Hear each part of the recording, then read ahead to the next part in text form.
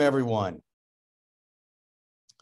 Welcome everyone, and thank you for joining us this morning. This is the second part of the Great Lakes St. Lawrence Legislative Caucus's four-part webinar series examining important issues and policy developments related to the Great Lakes. I am Tim Anderson from the Midwestern Office of the Council of State Governments. My colleagues and I here at CSG Midwest provide staff support to the caucus, and we are helping manage this webinar series for legislators, legislative staff, and other Great Lakes leaders. Before we get started, let's just briefly review a couple of items, housekeeping notes. First, a reminder that today's webinar is being recorded, and a copy of the recording will be made available on the caucus's website soon.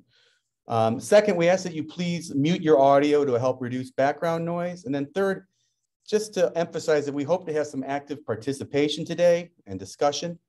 So whenever you have a question or want to participate, please just either put a question in the chat or raise your hand at any time. So again, we appreciate everyone joining this morning. I want to extend a special thank you to our featured presenter, Mark Smith. We will hear from Mark in a few minutes. First, though, we just wanted to take a little time to remind everyone about the caucus, about the work that it is doing, and about the policy agenda that shapes much of the caucus's work.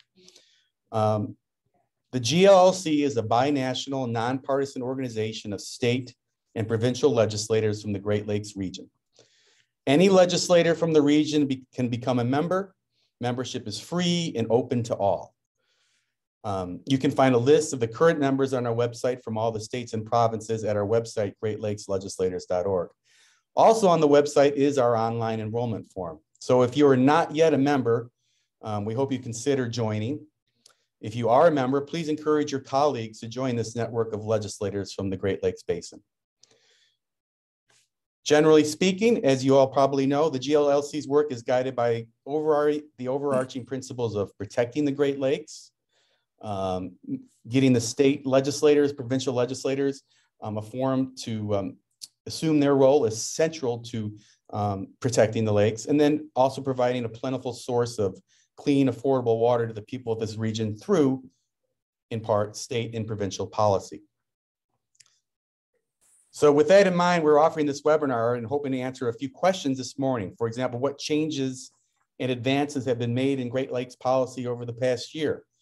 What policy opportunities lie ahead for the rest of this year and beyond? These are the questions that we're going to be exploring this morning with the help of our featured presenter, Mark Smith of the National Wildlife Federation. We also hope to hear and learn from all of you who are participating in this session. What have been some important policy advances in your state or province? Are there new legislative proposals or investments being considered this year in your state or in your province? Please give thought to some of those questions and consider sharing your perspective as we proceed with this session. Just to kind of frame what we're going to be doing today and some of the things that Mark is going to be talking about, just a reminder that we at the caucus has created a 5-point policy agenda. This was part of a strategic planning process that the caucus and its members, its legislators, went through a few years ago. And this was the policy agenda that was developed by the caucus to help shape the work that it does on behalf of Great Lakes protection and on behalf of the Great Lakes region, its states, its provinces, the communities in the basin. 1, prevent the curb nutrient pollution and prevent harmful algal blooms. The second point of the policy agenda, build climate resiliency in coastal communities. Third point, accelerate the cleanup of toxic substances and areas of concern across the Great Lakes region. Point 4, ensure access to clean water. And point 5, prevent the introduction and spread of invasive species. Now, Mark is going to focus quite a bit on some of the work being done in these and other areas from a federal perspective, but we thought it would be important just to talk for a few minutes about some of the developments that we've seen in the states and provinces on some of these on part of the caucus's policy agenda. So before I turn things over to Mark, I'm just going to highlight a few of those developments.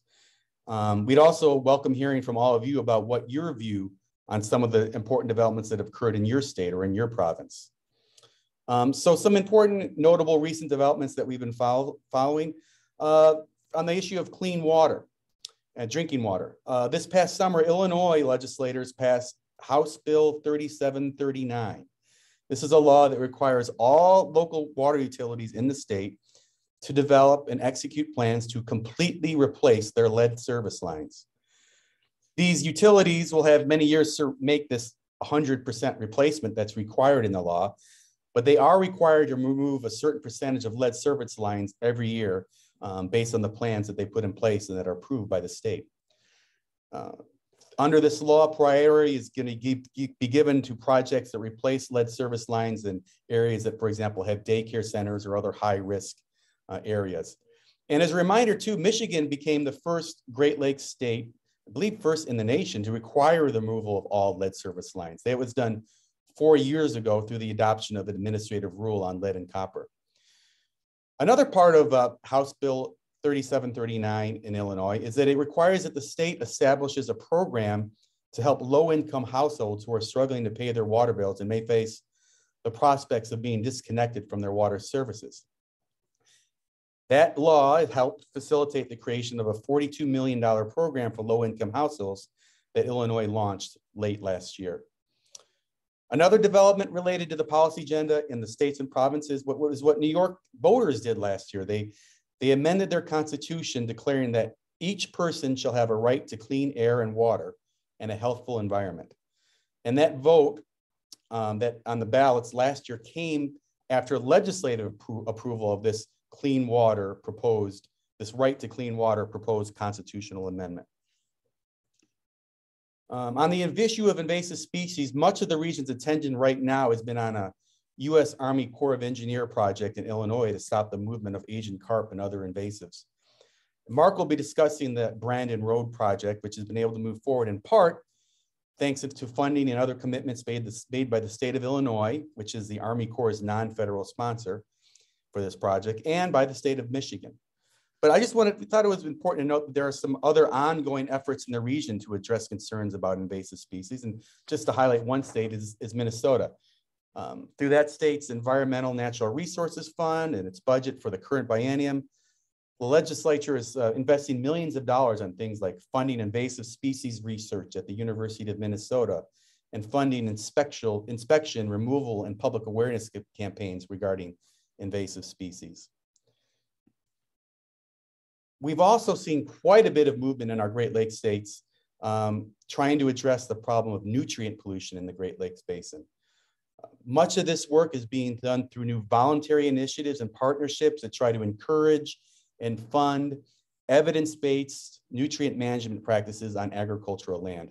In our first webinar of our four-part series, we heard a little bit about the H2 Ohio program, and that's a really significant program that started in its first year, provided $50 million to farmers to adopt evidence-based practices. In its first year, it enrolled more than 1 million acres. And under the H2 Ohio program, it started by targeting 14 counties in the Western Lake Erie Basin. It's since expanded to the remaining 10 counties in that basin. Also, in Michigan is investing in a new $25 million pilot project this year to reduce phosphorus runoff into Lake Erie. It's a pilot project in which the state is offering new incentives and technical assistance to farmers, as well as conducting soil testing and water monitoring to measure the results of that new $25 million investment in Michigan.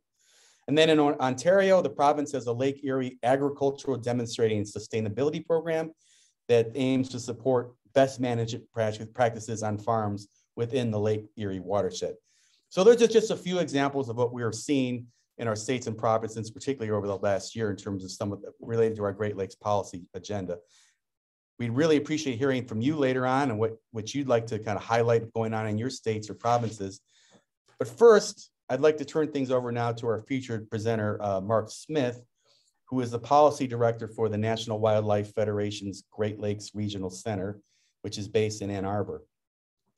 In this position, Mark has testified on a wide range of Great Lakes wildlife, and conservation issues before the U.S. House of Representatives, the Michigan and Ohio legislatures, and other state and federal agencies. His longtime leadership and advocacy on behalf of the Great Lakes has included significant work on the Great Lakes Water Compact, as well as on continuing efforts to advance policies that prevent the introduction and spread of invasive species. Mark, thanks again so much for putting the time into putting this presentation together and for joining us this morning. I'll turn it over to you, Mark. Thanks again. Well, great. Thanks, Tim, and good morning, everyone. I am honored to be here with you all. And with that introduction, again, I'm Mark Smith. I'm the policy director with the National Wildlife Federation's Great Lakes office. My office is located out of Ann Arbor, Michigan, but I've been working from home for the past 2 years, so it's really wherever my computer is. I've been with the National Wildlife Federation almost 22 years. Before NWF, I worked in DC. I was a staff aide for 2 members of Congress in the 90s. So I like to say that I basically got a master's degree working on the Hill. I learned so much. And so kind of got my love of policy and making a difference. And I applied that to conservation. And so I went to work for National Wildlife Federation after about 5 years on the Hill. I did a lot of natural resource policy work for the former congressman from Minnesota. He was the chair of the House Natural Resources Committee. And then I also did some work for a delegate from Guam. And I was I ran all his resources and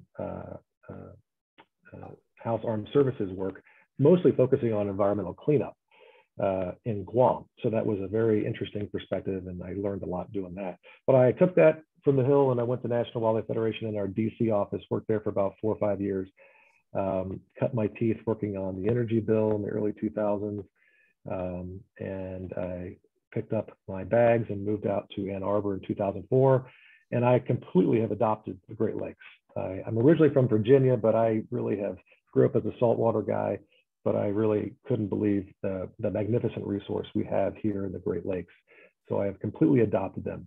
And I like to always say, if you can find your home by looking from space, you live in a special place. And that's really what drives my passion. We all have a common share of sharing a love for the Great Lakes, and that really drives my work. And I found a kind of a career that I can, protect the environment, protect our resources, and do it through policy. So that's kind of who I am. And I've been at NWF, like I said, 22 years, mostly doing a lot of policy work, but I have worked with a lot of our state affiliates. And for those who don't know National Wildlife Federation, we've been around for quite a long time. We were originally created in 1932, and we have a unique federation model, whereas we're a national organization, but we have affiliations with state chapters across the United States. So in the Great Lakes, we have Michigan United Conservation Clubs in MUCC, we have Wisconsin Wildlife Federation, Minnesota Conservation Federation, Prairie Rivers Network in Illinois, Indiana Wildlife Federation, the Ohio Conservation Federation, Penn Future in Pennsylvania, and Environmental Advocates in New York. And so we work with our partners quite a bit on state level policy, ranging anywhere from invasives to water management to wildlife funding to Great Lakes related work. And kind of the main thing our Great Lakes office does is really find the sweet spot between federal policy and its connection to the regional policy, and then obviously its connection to the state level. So that's kind of where we kind of like to put our focus on, is those 3 tiers of policy. And so a lot of times, for example, most of my time is focused on congressional work, but where there are opportunities to engage at the regional level with the governors, we play a role in that. And then we also dive in at the state level, depending on the issue. Most of the time we partner with our state affiliates when it comes to state level legislative work. So that's kind of who NWF is. We're known as a convener. We collaborate really well in the region. We like to bring groups together, share common priorities, and work together to accomplish some of our goals. That's kind of what we're known for. So for example, we co-chair the Great Lakes Healing Our Waters Coalition, which is the major group. I'm sure you probably have heard of that coalition that advances Great Lakes Restoration Initiative work. But we also partner with businesses. We have the Great Lakes Business Network, which is a consortium of businesses, mostly in Michigan, but we are expanding out into Illinois, Wisconsin, and Ohio. And these are all businesses that see the value in protecting and restoring Great Lakes resources, because it's good for their business, but it's also good for our region. And then we also work with the hunting and angling community. So we co-chair a coalition called the Great Lakes Conservation Coalition, which is comprised of most of the major national, regional, and state-based wildlife conservation organizations. So we really kind of hit all the different types of constituencies in the region, from business to the hunting and angling, the more conservative side of the aisle, and to our traditional environmental community. So we really try to play big, and we like to play in different spheres. And so that's really where we find our work makes the best path forward, is by working together with different types of communities pushing for the same policies. So, and just the last thing before I get into my talk here is that about 3 years ago, actually 3 years last week, Michigan Governor Gretchen Whitmer appointed me to the Great Lakes Commission. So I'm also a Great Lakes Commissioner on the Great Lakes Commission representing the state of Michigan. So every state has a different type of formula for appointing commissioners. I know Minnesota has a unique policy of promoting most of their legislators onto the commission. So I work with Senator Ann Rest quite a bit. So I have a good perspective working with the region and also the states as a member of the commission. So Tim asked me to talk a little bit about some of the things that have happened here in the Great Lakes over the past year. So what I'm going to look to do is, and I'm very informal, I'll on some things I'll be high level, some things I'll be more in the weeds, but I'm looking to have more of a conversation with you all. So I really have broken it down into kind of 3 areas, really. Let's talk a little bit about some of the things that we accomplished last year, and there was quite a lot. And then I'm also going to look at what's the landscape for this year. What are some of the things that last year set up for us to advance this year?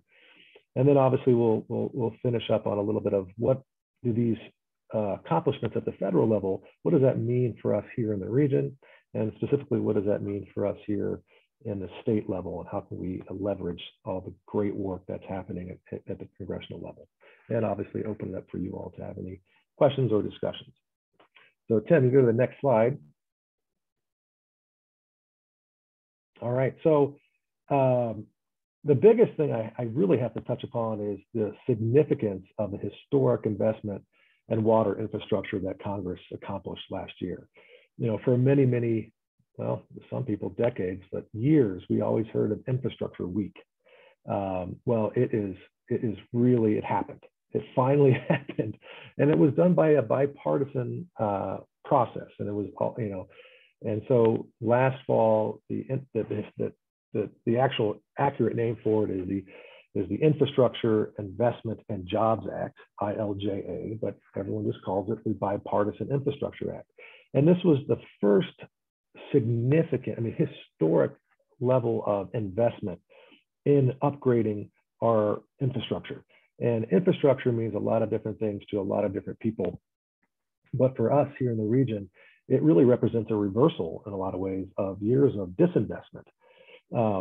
And this is the single largest federal investment in water infrastructure in our nation's history. So, you know, and not only is it an investment, but it also sets up for implementation and a framework for us to really allow an equitable distribution of applying money to the states via grants as opposed to prior work as loans. And it sets an environmental justice principle. So this is really, not only is it significant historic investment, but it really helps modernize how we will implement this funding levels going to the states, so we're more equitable and deliberate and sincere in where this money will be going. So there's a list of things that are in this bill. I'll go through really high level. And significantly, the biggest one is an additional investment in the Great Lakes Restoration Initiative of $1 billion. And this will be on top of the annual appropriations that Congress already had increased at 25 million per year, increased over 5 years. We're currently at 375 million, so we're going to hopefully get up to 400 million a year. This additional $1 billion will be over 5 years, and it really will go to cleaning up most of the toxic hotspots. So, for example, I think GLRI, we're pretty sure that this money will be allocated to really finishing the job of cleaning up these areas of concern. And the list was for decades long, it was an extensive list of projects, and it never had the funding needed to get us over the finish line on this. So our hope is that this $1 billion is going to be enough money to get us over that hump and really wipe out all the AOCs in the region in the next 5 to 10 years. So significant, but it also provided, example, $50 billion over 5 years for the state drinking water revolving funds through EPA that goes to clean up some water infrastructure projects, $15 billion for lead line replacement, $10 billion for efforts to address emerging contaminants. These are just a few of the amazing investments that we're going to see with this. So it's really a huge accomplishment, and it was done bipartisan fashion. So it really is a significant accomplishment, and that sets us up when I talk about the landscape for this year of how do we play off that? How do the states and the regions leverage that? So the other thing that really happened that was big was our efforts to keep invasive carp out of the Great Lakes. And it just seems like this project at Brandon Road in Illinois has been talked about for quite a long time. Well, I think this past year really was a huge step forward to making this project become a reality. And the biggest advancements that happened was finally Illinois, as the state non-federal sponsor, agreed with Michigan on how to fund the state of Illinois' portion of that non-federal cost share. So with Michigan's help, the cost share of the pre-construction engineering and design phase of this project was covered. So Michigan chipped in about $8 million. Illinois picked up the remaining $2 million, and that covered the cost. And then obviously that allowed for the U.S. Army Corps of Engineers and the state of Illinois to sign a design agreement, which was major, which allows the pre-construction engineering design phase, or essentially getting your architectural designs for the project in motion. So that was done. 2 huge things that were big accomplishments. But through this infrastructure bill, the Biden administration announced that they are actually going to cover the remainder of the pre-construction engineering and design. So that will be completely taken care of. And then they're also going to cover the first full year of construction of the project. Now that's huge because, as you know, what's going to happen is the project is going to have to be scoped out and have a final project design, but then Congress has to actually come back and appropriate the final cost. Because right now we have the project authorized by Congress, but it's not appropriated. So what's going to happen is there is a cost share part of this project that has 80% federal, 20% non-federal, in this case, Illinois. So by covering the first full year of the project will help this project become seamless between the end of the pre-construction engineering design phase to the first year. It'll avoid some delays. Now we still need to fund the entire project, and that's one of the things we're going to talk about as we go to the Water Resources Development Act. But those are the 2 big things that I think we can really look back on that really will help shape us moving forward into 2022. So Tim, you want to go to the next slide? Now don't get crazy when you see this. There's a lot of stuff going on here, but it just shows the level of opportunities we have. So before I get into the details on this, what has happened? What's the atmospherics that are happening in DC right now? I mean, certainly we have the troubles in Ukraine right now, and Congress's attention towards dealing with that, the administration's attention to dealing with that. That provides a great deal of time, capacity for the administration and Congress to deal with that.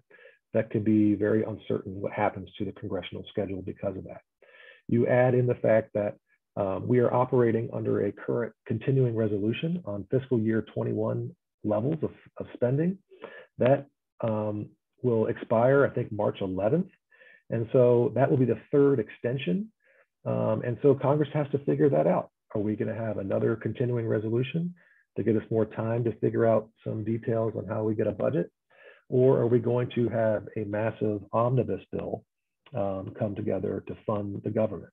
And it seems like that will happen. I think some of the chairmen and women in the Senate and the House have come up with a framework to have an omnibus appropriations bill that will fund the government, so we will not have a shutdown. The details are still unclear. And that's really, really, as you all know more than anyone, how that we can get into trouble if we don't know the details. So that provides a little cloud of uncertainty, but it also gives a sense of the focus Congress will have: Ukraine, the budget, and then you throw in a Supreme Court nomination that we'll have to deal with, and time allowed on the Senate floor for that. So there's a lot of things happening that are going to be causing some time shifts. Oh, geez, I should mention, it's an election year. So it's March now. Congress likes to get out and go back home and campaign. So we have a shortened time frame congressional calendar to work with for all these things that we're going to talk about here to get done, on top of the three dynamics that I mentioned earlier. So let's talk a little bit about some of the opportunities that's going to happen. We certainly know that with all the money that GLRI got last year through the $1 billion increase, you're probably thinking, why do we need more? Well, this program is successful. It breeds success, and it is the core to our region when we have an economy that is based on our water resources. Not only the outdoor economy from the hunting and fishing side of things, but tourism, our businesses. We have the most dynamic region in terms of our ag products here in the region. So GLRI helps our region be competitive and a force to reckon with. So increasing money that to the GLRI returns our dollars spent that we have on this program. So we're going to be seeking increased dollars, and there's an appetite to do this in Congress. You go up to the Hill, Republican, Democrat, it doesn't matter. Yes, Great Lakes Restoration Initiative, we're going to support it. So we think that we have a good opportunity to increase these to $400 million a year this year, but we also need to figure out how do we get these dollars implemented in a way that is equitable and is really driven by some from the ground up, getting some community involvement of where these projects should go, so we're having an equitable distribution of these dollars spent to some potential underserved communities, maybe even some disadvantaged communities can get some resources here. So that's going to be one of our key opportunities moving forward. As I just finished talking about the Brandon Road invasive species, the biggest thing that we need to work on this year are two things. Number one is given the policy, the funding challenges that we're going to see with the Brandon Road project, we need to make this project a full federal project. And what I mean by that is right now, like I mentioned, the 80% federal and 20% non-federal, that's the current cost share ratio right now that was authorized under the last WRDA. Well, we need to rectify that and make that a full federal project. So we're going to look to the Water Resources Development Act, which is the massive bill that has all the Corps of Engineers projects that used to be every 4 or 5 years when I worked on the Hill, but now it's about every 2 years, 2 to 3 years. It's a massive bill that will allow projects to move forward. And it's an authorizing bill, so you can't appropriate on it. But this is the chance for us to make this a full federal project, and there's precedent for that. In fact, the current electrical barriers that are in the Chicago area waterway system that was originally designed to actually keep Round Goby coming from the Great Lakes through the Chicago waterway system and down into Mississippi River. Now they are only deterrent in a lot of ways from keeping carp and other invasives from coming up the Mississippi River and dumping into the Great Lakes. That's a full federal project, which meant that Illinois is the non-federal sponsor, but they didn't put up any dollars towards that. They were a partner in this, but the federal government, from design to construction to operations and maintenance in perpetuity, is a federal government role. And because that project will not just benefit Illinois, it benefits the Great Lakes, and it benefits our friends in Canada. It's a multi-state, multi-jurisdictional project. It's the definition of why the federal government should come in and cover this. And there's other priorities like the Sault Ste. Marie locks up in Upper Peninsula, Michigan. It's not just because they're based in Michigan. Those locks don't just benefit the state of Michigan, it benefits the Great Lakes and it benefits our Canadian friends. So the full federal government comes in and covers that entire cost. No different here for the Brandon Road project. There's no reason to make this, the state of Illinois bear the burden of a huge 20% of the cost. Because right now, if the project was approved today and done, its projected cost is $826 million. Now, that may not seem like a lot when we're talking in the billions that are coming from this infrastructure bill, but 20% of that for the state of Illinois is huge. It would almost kill the project. The state of Illinois would not be able to fund this, nor should they. It's not their burden. So we're going to really look to change this cost share and to not only get this to be a full federal, but to advance this project. That would stall out this project, and we can't wait anymore because CARP are at the footsteps, or the doorsteps, if you will, about 55 miles southwest of the Great Lakes in Lake Michigan. So this needs to move forward. That's our #1 priority, is to get that done. The other thing happening right now is there's a ballast water. Ballast water ships from across the world come into the Great Lakes for commerce, but they also bring in invasive species. The most notorious is the zebra mussel. And so many, many years have gone into trying to figure out the best way to regulate ballast water invaders. And the previous administration did not finalize its ballast water standard. Congress passed a bill called VITA, Vessel Incidental Discharge Act, which set up a new regime to manage ballast water. Unfortunately, the previous administration's standard was not strong enough. So now EPA under Biden is looking to reassess and to finalize this. And things have changed since the last rule was put out by, this draft rule was put out by Trump. The biggest one is that our Canadian friends have finalized their ballast water standard, which regulates all vessels, saltwater vessels and lakers, only the vessels that move amongst the Great Lakes. And so we need to make sure that our US ballast water standard is at a minimum consistent with our Canadian standards, so that all vessels are regulated under the EPA. Because even though lakers who operate only in the Great Lakes, they didn't bring in invasive species, but boy, they sure move them around. And so it doesn't make any sense to not regulate them. So that's one of the things that keep an eye on. That's mostly an administrative level side of things, but there is an opportunity under the new congressional VITA law for states to play a role if the standard is not strong enough. Let's move on to infrastructure. As I mentioned, we have a lot to do, even though we had a lot of accomplishments last year. The main thing is implementing the ILJA, or the Bipartisan Infrastructure Jobs Act. And mostly it's an equitable implementation. And this is going to be key because a lot of the districts that you all represent, you know them more than anyone. How can they play a role in getting some of these infrastructure dollars to help their communities? So we're working with the EPA and the administration on distributing these dollars equitably. That's a role for the state legislator to come in, work with your governor to help these dollars flow into the places where they need to be. Let's go to clean water and wildlife. This is where probably the biggest section of things that are going on right now. I'm going to talk a little bit about the Farm Bill. Farm Bill is probably the single largest conservation bill ever written by Congress. Every 5 years, it expires in 2023, and this provides basically, not only does it provide for agriculture, agriculture improvements and incentives for our farmers, but also it provides a lot of health benefits for schools and some nutrition benefits. This is an opportunity where our state level work on algal blooms, water quality really can be leveraged here. I'm going to combine the Build Back Better bill, which was the climate bill, that included, which passed the House, that included $27 billion in it for agriculture programs.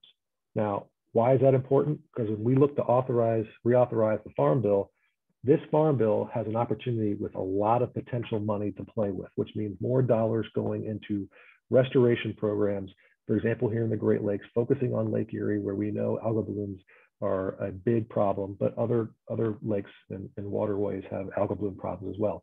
They're really targeting these dollars for cover crops for farmers and providing some climate resiliency programs that will be allowing some of our farmers to get more dollars to figure out ways to keep soil where it is, and keep our water clean, because we, 117 million people in the country are needing clean water. In the region, 42 million people rely upon drinking water. So the Farm Bill is a huge opportunity for us to bring in dollars to help some of the state level work on algal blooms. Waters of the USA. So this has been an ongoing back and forth seesaw that I've ever seen. And to cut it to the chase, this is the rule that basically determines what streams, what wetlands are covered for protection under the Clean Water Act. It's been a back and forth for many, many years. And the biggest uncertainty now, the previous administration had a standard that would have weakened protections for our streams and wetlands. But then the Supreme Court now has taken up this case, and so adds further uncertainty on what's going to happen. I have no idea. My crystal ball is really confusing right now. I can't tell you what's going to happen, but it's really going to be interesting to watch what happens, because we have the current EPA figuring out what to do with a new standard, while the Supreme Court will make a ruling on the previous standard. Super confusing, and I don't even begin to think what's going to happen on this, but it's going to be a wait and see. We won't probably know maybe till the summer or the fall what's going to happen with that. Two last things in the water and wildlife areas: the Recovering America's Wildlife Act. That has basically been very popular in Congress. It's passed the House in the previous Congress. It's moving through the House committees. It's been introduced in the Senate. A lot of our Great Lakes delegation has joined in on this. Congresswoman Dingell here in the Great Lakes, but Senator Stabenow, Senator Portman, bipartisan members of the Great Lakes delegation are supporting this bill. This basically helps our state agencies keep species off the threatened and endangered species list, which then, when they're put on the threatened and endangered species list, it's a huge time suck. It's a huge investment of money to make the habitat necessary for these critters and wildlife. So we need to keep them off the threatened and endangered species list. So this is where this funding comes into the states to help the state management state agencies figure this out. Every state has a wildlife action plan, and right now they pretty much receive about $1 million annually to help do some of this work. Nowhere near enough. The Recovering America's Wildlife Act will, if passed, will provide $1.39 billion, which breaks down to about, I know Michigan, for example, will receive about $26 million annually if passed. Other states, there's a formula, so other states will have varying levels of funding levels, but it just gives you a sense from going from approximately $1 million now to help the states implement their wildlife action plan to all of a sudden the DNRs or the Parks and Recs departments in your state having 26 million and above. A lot of money that does good work that will, in the end of the day, save wildlife, but also keep them off the Endangered Species Act and costing more dollars down the line. PFAS. A lot of people know what PFAS is. It's basically everywhere. It's in our drinking water. It's in our firefighting materials, and it causes severe problems. And right now in Michigan in particular is ground zero, where not only is it in our drinking water, but it's on some of the military bases that have used PFAS-laden chemicals, spills into our drinking water, and it gets into our wildlife.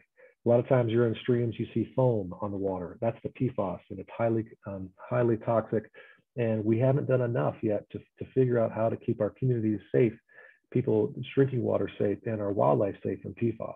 There is a bill that is moving, and we need it to pass, is that the PFAS Action Act, which basically makes PFAS a toxic that should be regulated under the Clean Water Act. But it also provides the federal government to issue a standard for the discharge of PFAS materials. And it also gets it listed as a hazardous material under CERCLA. So we got to get that moving forward so that we can protect some of our communities and wildlife from this. And it's everywhere. It's not just in Michigan, it's everywhere. Ohio Mississippi River. I put this on here because it's an example I want to bring up. I know we're talking about Great Lakes, but our Great Lakes are basically surrounded by water. Well, we're also to the south and west and east of us, we have the Mississippi River coming down that borders a lot of our Great Lakes states, but we also have the Ohio River coming in from the southern side of our states. Why I bring this up is there's two efforts underway right now to basically create a GLRI-like program for the Mississippi and the Ohio River. Now, the Mississippi River and the Ohio River are very different than the Great Lakes. They're working rivers, but yet they provide drinking water, recreation, and commerce activity for 25 million people plus. And so we're looking to potentially craft a framework for the Ohio River to be presented to Congress to help create a framework that will provide like a GLRI-like program. We're not anywhere near yet on providing a bill like GLRI in Congress, but Mississippi River, they're already there. A bill has already been introduced to basically create a GLRI for the Mississippi River, invasive species for water quality, nutrient reduction, and climate. It's called MIRI, Mississippi Investment Restoration and Recovery Investment Act. I think I got that acronym wrong, but I can look it up and give it the exact one, but it's MIRI. And I bring this up because it just shows you that people are trying to duplicate the success that we had with the GLRI and the work that we are doing in the Great Lakes. So we should be proud that the GLRI is working, and so other communities and other ecosystems are trying to copy and duplicate that. And lastly, there's a lot of opportunity for climate resiliency. As I mentioned, the infrastructure bill that passed will provide some lead line replacements and some climate provisions, making some of our infrastructure more climate resilient. But there's also this big thing called the Build Back Better bill, which I'm sure everyone is aware of. And I'm not getting into the politics of it, but what I will say is that it passed the House and it provides tremendous, unprecedented resources, $550 billion that will go for climate provision, that will build off the infrastructure bill. A lot of infrastructure make communities more resilient, so removing some lead from drinking water, some water assistance programs, wastewater treatment facilities, all making our wastewater and our infrastructure more resilient to climate change. It's a significant investment that passed the House, and it's kind of in misery right now in the Senate. If it doesn't pass as a one package thing, there's already been some communications back and forth, I'm sure you've seen in the news, about potentially peeling off some of these things and passing them individually. We're not there yet, but I think that could be a potential path forward.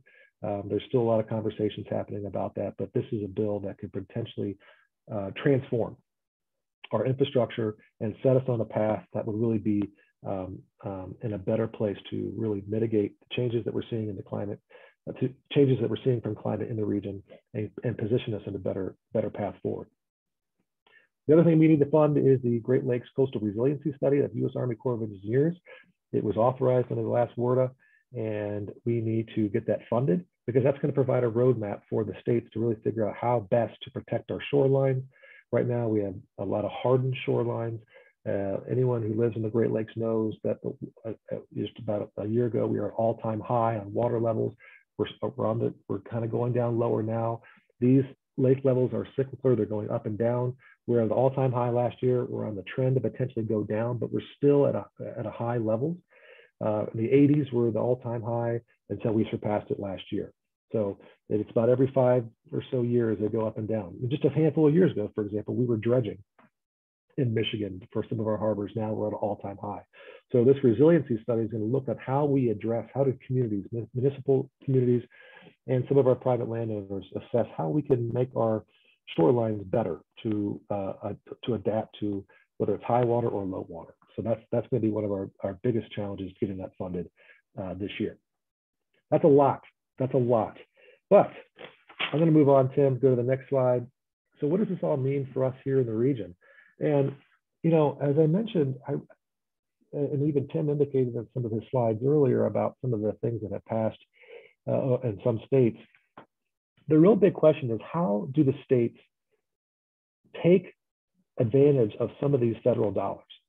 And I didn't even talk about some of the COVID relief dollars that are sitting in some of the general funds in the states right now. Michigan, for example, is using some of those COVID relief dollars to replace all the lead lines in Benton and Benton, the community of Benton Harbor. So there's tremendous amount of resources, and how does the state set itself up to receive those, distribute them equally, and really take advantage of these dollars that are coming in to really resolve some of these long-time projects that we have. So implementation, whether it's from the COVID relief bill, from the infrastructure bill, and from the potential provisions that could be passed by the Build Back Better, state needs to assess how do we receive these, working with the governor to come up with some priorities. And that's ongoing now, but we really need community involvement. And in Michigan, for example, we brought in some frontline communities in Detroit to figure out some projects that are a priority and working with the governor to distribute some funds equally. And also the Recovering America's Wildlife Act. You know, a lot of our state DNRs are facing a challenge of sustainable funding into the future. You know, hunting and fishing license sales is just not enough to keep up with the maintenance and the work for wildlife management that they need to do, because without wildlife management, without your DNR, you're not investing in a huge outdoor economy that hunters and anglers and trappers use to really pump in massive amounts of dollars into the state coffers. You know, people want to hunt, people want to fish, people want to recreate. That's a investment that returns. So the Recovery America's Wildlife Act will be a good investment. Farm Bill, like I said, mentioned Build Back Better provisions. And then the main thing I want to talk about, I had H2O Ohio and the water bond. I bring this up as an example. H2O Ohio was kind of the signature policy for water infrastructure, wetlands, and agriculture programs in the state of Ohio. I bring it up because I do think it is an example to other states to potentially replicate. It will start going into effect this year. So we assume that this will be an effective program. It's too early to tell since the programs are just kind of getting started off this year. And that was based upon some budget surpluses. Is the state going to be having enough capacity to fund this program into the future? Unsure, but that is an example of a program where I think that could be very successful because it builds out specifically on ag and nutrient reduction programs, builds a ladder of conservation for farmers to help see a path forward by putting in some best management practices on their land, and it sees the path forward to get to a better place. And so if that doesn't work out for some reason, there's some early conversations on a water bond, putting it on the ballot. But again, with all these federal dollars, how does a bond come into play here from the Farm Bill dollars, from the Build Back Better and the infrastructure jobs and infrastructure jobs bill? How does the state assess that a way forward to leverage those dollars?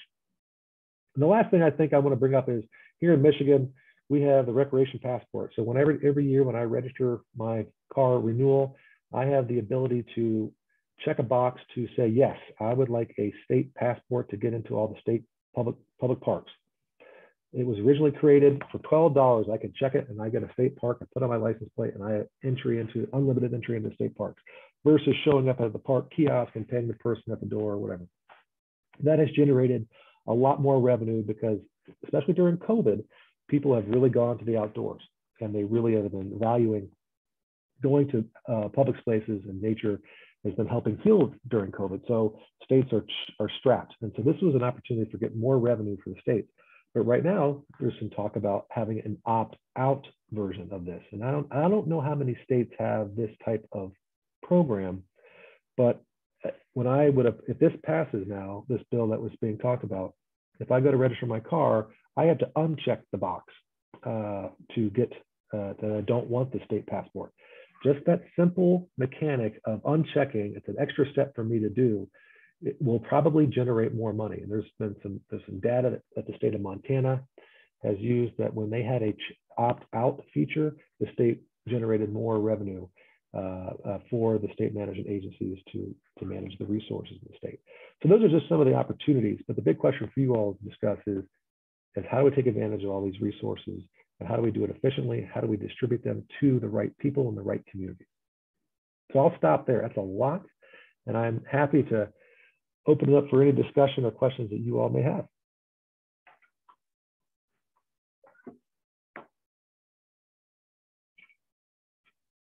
Mark, thank you very much. Yeah, definitely. We have a few questions in the chat, but I would welcome anyone to unmute themselves now and ask a question to Mark, or if there's anything that's going on in your state or provinces that, right now or recently that you think is worth mentioning in terms of some of the things we've been talking about in terms of Great Lakes policy, in terms of the caucus's agenda.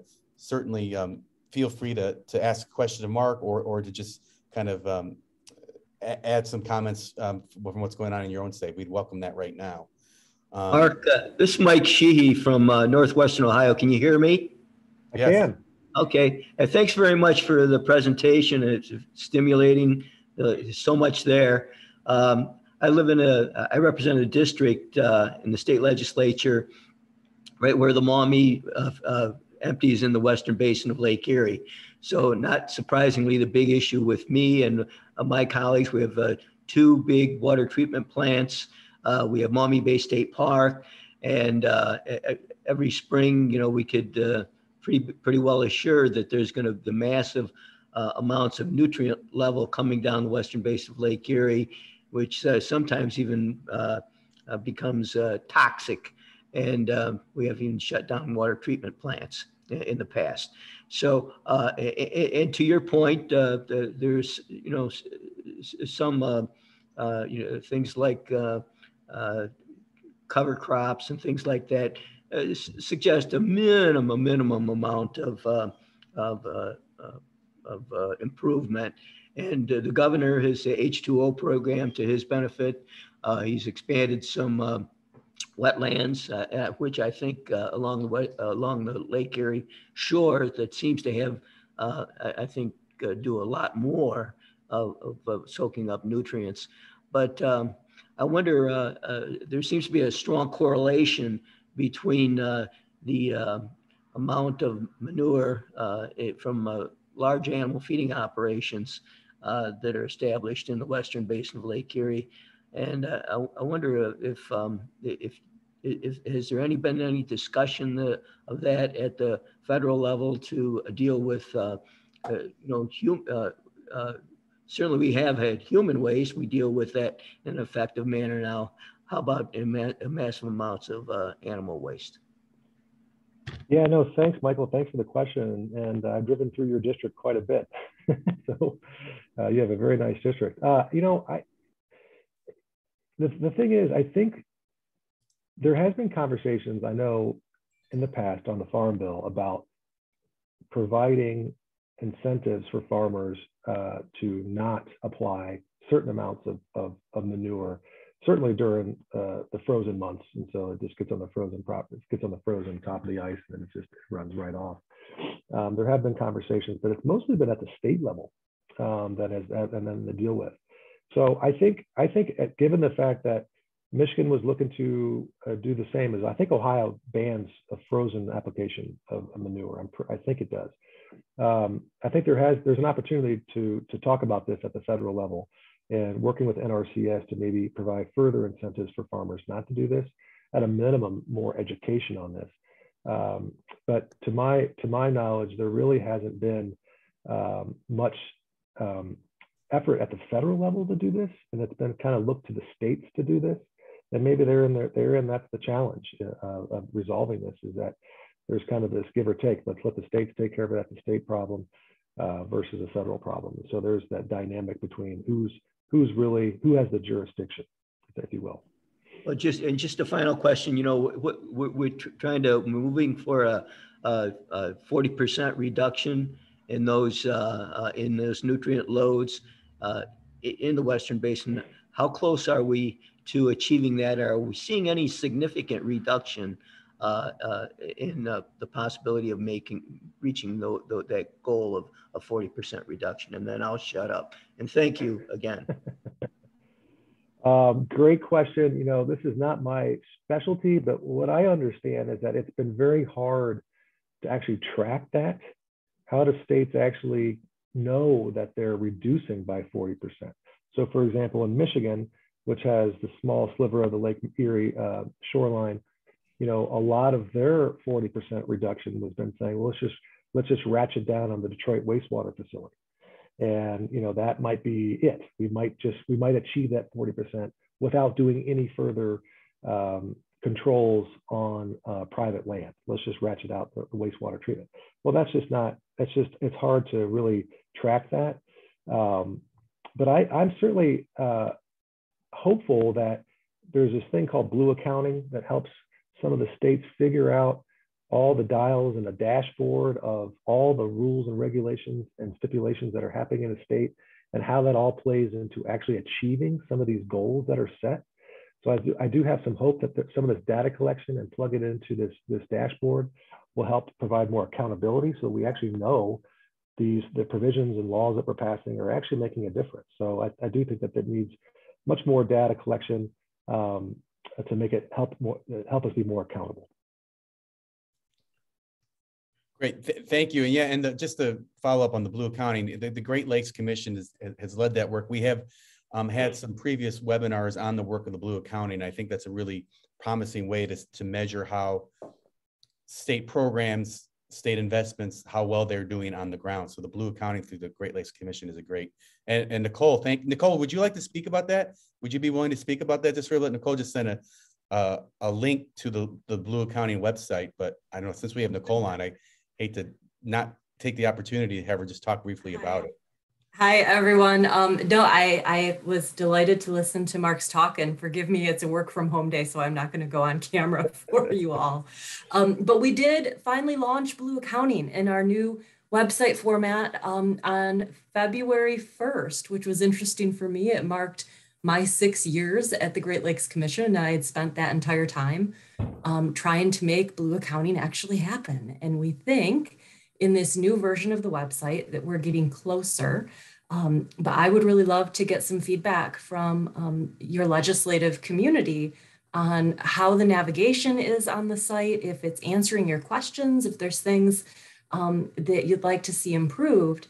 To Rep. Sheehy's question, we did work with the Annex 4 subcommittee to figure out a path. It's very simple, but we are using the gauges for Lake Erie and also for Lake Erie states and their watersheds to really say, was the target met and how frequently has the target been met over a 10-year time frame? And so it doesn't get into all of the very fancy statistics that I think a lot of the water quality experts and scientists like to think about, but we haven't been able to get there, to Mark's point that tracking has been challenging. And so I think this first kick is on the right track, but we built this thing for you guys and your colleagues in Congress and Parliament and for our mayors around the Great Lakes, and would love to hear back on how we're doing. Thank you so much, Nicole. Yeah, I would encourage everybody to look at the website and to give that feedback. It is in the chat. We have a mix of questions in the chat and hands raised. Carlos, you had your hand raised. Do you want to unmute yourself? Here you are, Carlos. You have a question? Okay. Thank you. All right, good. Well, not so much a question, but also a bit of a comment. So I'm Carlos Leitao. I'm a member of the Quebec Legislative Assembly, and I represent a riding in the Montreal area, a riding that borders on Lac Saint Louis. So we are right in the St. Lawrence Seaway here. And of course, one of the issues we've had, the most important issue over the past couple of years, 3-4 years, is flooding. So 2017, 2019, we have massive flooding. And the legislation here as tries to adapt and catch up with that reality. And just this past week, a new bill came into effect. It's a rather radical bill in the sense that it says that if you live in a flood zone, well, you're going to get flooded. This might seem like a very radical thing, but it does give municipalities extended powers to better regulate the way we occupy the territory, especially in a large metropolitan area like Montreal. I think we built a lot of residences in areas where shouldn't have been none. But anyways, so that's one of the big issues that we are facing here in Quebec along the St. Lawrence Seaway. There's another bill that is making the rounds of the legislative process. It's more of a environmental omnibus bill that looks at different aspects. And there's a great deal of discussion about water use, about access to clean water. And I don't know, and this is the question I had for you. This bill is still going on. We're not yet finalized. But again, here as there in the US, we're also in an election year, so I'm not quite sure how this is going to turn out at the end. By the way, I'm on the opposition side, so but the discussion is is widespread about access to water and about water quality. A lot of the discussion now centers around the price, centers around, I mean, is water a free good, which it isn't? And if not, then who should pay for it? Here in Quebec, royalties on the use of water are ridiculously low. We kind of give it away almost for free for large industrial users. Residential users are not charged on a per use basis. So there's a great deal of discussion trying to find a consensus on how to address this issue. And I was wondering if that's something that in the Great Lakes area is also happening, the use of water. Of course, we know that we need to modernize our infrastructure as in the United States. We have a lot of older things, water treatment plants, etc. So we need to modernize that, but we also need to make sure that water is used more efficiently, and for that, an appropriate price would probably be a good thing. We are discussing it here. How is the same discussion happening in the United States? Thank you, Carlos. That the price of water, that's been a long question here in the States as we look to implement the Great Lakes Compact, for example, regulating diversions of water, what water can leave the Great Lakes, how do you manage water in the region, how do you manage water withdrawals, what do you do with bottled water, all these things. And we really don't think that there should be a price on water. It's not a product. It is a resource, a public trust resource. So we really don't want to have any conversation around putting a dollar amount around water. There has been a couple of things here in Michigan. For example, we tried to help figure out ways to increase the permit fees for withdrawing water. Right now, for example, Nestle water is almost getting away for nothing. Millions of gallons of water, and the state of Michigan is not collecting any resource royalty for that. And so there's been some conversations about how we can collect a royalty on the permit, but not on the price of water. That's probably the better way to go about doing it, because we just don't want to get into any conversation about making water a commodity that's traded like a good. That's not what it is. It's a public trust that belongs to all of us. So I don't know, that's helpful. No, well, thank you. That is helpful, and perhaps I didn't explain it well. That's also the conversation we are having here. Yeah. The fact that our royalties are in fact North America's lowest, and so we should be able to take a look at that. Perhaps one last thing, more of a comment. Of course, the agricultural runoff is a big problem. The previous speaker mentioned the manure. Here, our biggest problem is pesticides, pesticide use. It has been very difficult to come to some sort of a consensus on how to fix this. There is currently a task force of the provincial environment department, the agricultural department, and the largest agricultural association to try and get to a resolution of this issue. Because it finds its way into the rivers and lakes, the pesticides, and then into the St. Lawrence, and then and on from there. So it is a very important issue. The agricultural associations are, let's say, we have work to do to be able to get to some sort of a consensus on pesticide use.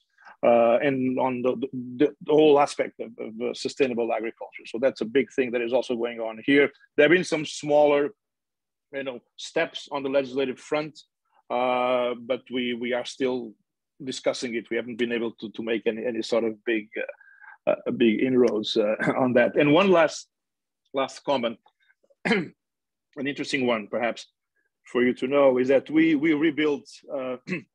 Was a massive project here in Montreal to rebuild the Champlain Bridge, which is a bridge over the St. Lawrence Seaway. This was a massive project, over $5 billion, etc. Okay, fine. It was done. It is done. It is working. But now the interesting part was, okay, so what do we do with the old bridge? Because there was a bridge there for over 60 years, and this bridge was falling apart. That's why we built a new one. So now what do we do with the old one? And there was a lot of discussion. There was a lot of things to, a lot of ideas on what to do. And then finally, the decision was to deconstruct the bridge. Now, to avoid stuff falling into the seaway, and deconstructing a bridge, as perhaps the engineers around the room will know, it's not a simple task. This is going to cost about $1 billion to deconstruct this bridge in a safe way, and without having any negative environmental consequences. So it's a major project. It's already underway. They've already done a few portions of it. It's a major effort. And I thought it would be interesting to share that with you, that we're not demolishing a bridge, we are deconstructing it very carefully. Okay. Well, that's very interesting. Carl, thank you so much. And I'd be curious to get access to some of that legislation you referenced in Quebec too. Yes. So we have this new bill that is making the rounds, but the one that came into effect just this past week, yes, we could send you the more information on that, if you will. Yeah. Great. We have one more. We have one more hand raised, and then we have 2 questions in the chat I want to make sure we get to before we end the session. Representative Troy has been waiting patiently. Representative Troy, do you want to get on and ask your question or comment? Yeah. Thank you.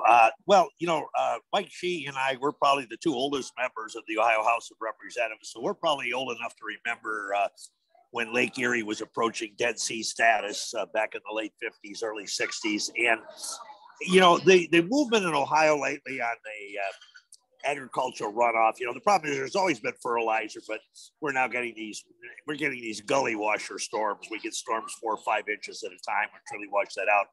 But everything is kind of a voluntary thing. And when we cleaned up Lake Erie the first time, it wasn't voluntary. It was the Clean Water Act that basically said you will implement primary, secondary, and tertiary treatment along the lake shore. And the good thing about that was the federal government paid for a lot of that. They don't do that anymore, and that's why it wins whenever they start talking about it, removing the tax exemption on municipal bonds. And they say you're making us do stuff, don't make it cost more. Anything going on in the other states in terms of moving from voluntary, voluntary is like, okay, I won't eat meat on Fridays, or, I won't do this or something. I mean, it sounds nice, but are there other states that basically, no, you're going to have to do this. This is required here. And then in these infrastructure bills, either this one or the one pending Build Back Better, is the federal government going to get back into maybe helping out regional sewer districts or major municipalities in funding improvements that they need, especially holding tanks now with these huge storms that come. So much of this stuff is getting pushed out in the lake untreated. So I guess that's kind of a multi-pronged question, but any insight on that, Mark? And thank you for your presentation. Well, you bet, and thanks for the question. Yeah, I mean, it's always the age-old question. Do you force the farmers to do something, or do you allow them to voluntarily do it? And I don't know if it's either or. I think it's a little bit of both. I mean, I think there are a lot of farmers doing the right thing, but sometimes, and that's where the Farm Bill can come into play, is providing those incentives to make it an economic answer for them to do things. And not slap them on the wrist, but steer them in the right direction. So that's always a question. One of the biggest challenges, actually, to be honest with you, is the power of the Farm Bureau. And any type of, I'm just going to be honest with you. I'm going to go straight to the chase, and not to bash the Farm Bureau, but they're very effective, and they have a very powerful voice in every state capital. And once you start moving away from a voluntary incentive to a more regulatory, it's dead on arrival. And I'm going to be honest, that's the biggest hurdle. And I mean, you could talk about potential ways to maneuver around that. But at the end of the day, without the Farm Bureau, you're not going to be able to move things. And it doesn't matter if it's an all Democratic state or all Republican state. It's just a very tough thing. And it's unfortunate, but I think that there are some things that you can do. I think, some of these educations on, like H2O Ohio, for example, so showing farmers where they get some basic BMPs to get them going in the right direction.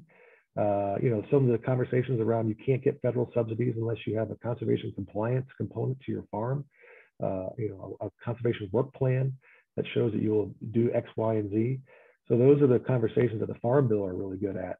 But boy, it's a tough uphill battle. And I do think that the Build Back Better gets to some of those dollar questions you're talking about for some of the sewer districts. I do think that we've turned a blind eye to over many, many years of helping these local communities figure these questions out, or communities that have resources and have more, I guess a more what's the right word I'm looking for? So some of the disadvantaged communities don't have sophistication or savvy to get some of the federal funds, or that they're loans and it's just unable for the municipality to pay them back. So I do think that the Build Back Better provisions, removing the loan versus a grant will help. But I think that that's kind of the focus of what some of the infrastructure bill was doing, and certainly what the Build Back Better provisions are trying to do. And just to add on real quick, because you had asked about any state requirements or mandates, the one thing that came to mind was a buffer law that was passed in Minnesota, I think in 2015. It required that perennial vegetative buffers be placed around any lakes, rivers, or streams in Minnesota, and then even along ditches to have buffers around there. So that's just one example. If you're looking for something that's kind of a more not voluntary, it would maybe to look into the Minnesota buffer law if you're interested in something like that. Just real quick, we had 2 questions in the chat. I want to make sure we get to them. Representative Boyd from Indiana asked, any discussion on coal ash contamination? There are unlined ponds in Michigan and Indiana near Lake Michigan, and a few that don't specify liner status in Illinois. So the question of coal ash contamination. Mark, any? I just don't know. That's a good. I know that if anyone's on from Illinois, that there's a couple bills that might have gone to help with that removal efforts. I just don't know enough to be able to answer that. I'm sorry. I can look it up and come back to you.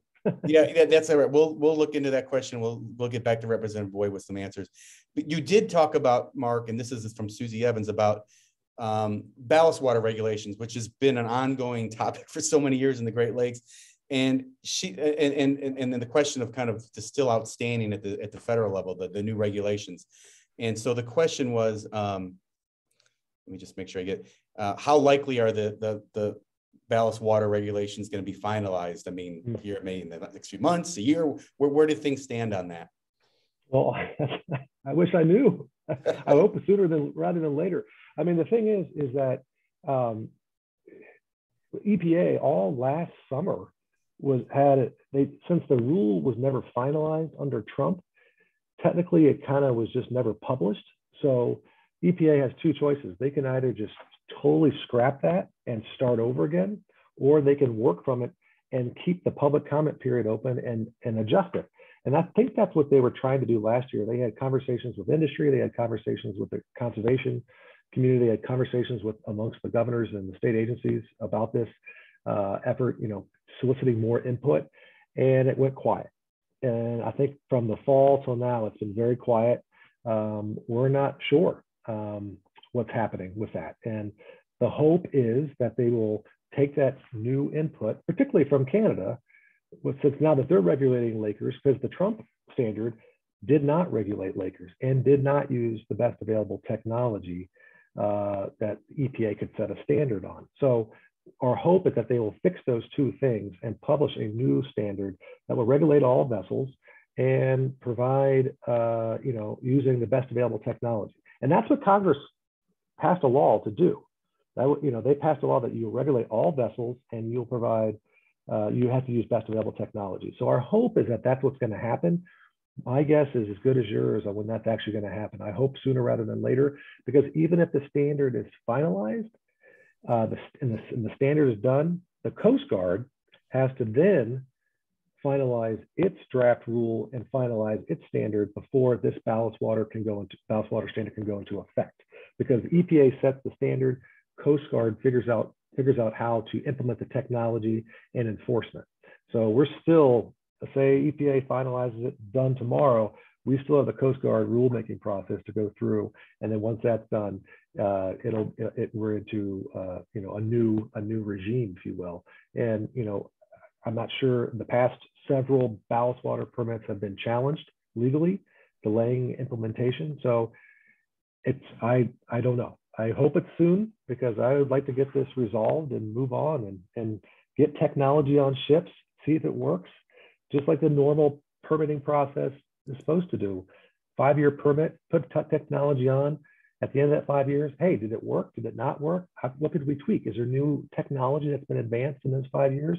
If so, let's assess it, let's certify it, put it on a ship. We just need to get into that regime, otherwise, because we haven't been doing that at all. I mean, so we're kind of in this gerbil in a cage going around and around, and we haven't actually put something on and tried it. And I think that's where we have to be right now, is just let's finalize it, get technology on, and see if it works. And if not, we'll add it and change it again. So, Mark, I do want to just thank you again. You did such a tremendous job with your presentation and answering the questions. We really appreciate the time that you put into doing this. And I also appreciate all the folks that really provided some really good questions and some good perspective from the states and the provinces. So I really do appreciate it. We'll wrap up here. Just a reminder, though, that this is part of a series of sessions we're holding through the Great Lakes St. Lawrence Legislative Caucus. And so I hope you'll join us for our next two. Next Friday, we're going to, and we talked a little bit about this today, but we're going to really dive in depth of some of the opportunities that our region now has with regard to addressing some of the climate resiliency questions that were raised earlier in Mark's presentation. So that's going to be next Friday, March 11th, 11 a.m. Eastern Time, 10 a.m. Central. And then we'll conclude our series on March 18th with a look at the issue of plastics in the Great Lakes, an update on some of the science, and then discussions on future cleanup efforts on the U.S. and Canadian sides of the border. Again, thank you all for participating and joining us. Hope you have a great weekend. Thank you. Thanks again. Bye-bye.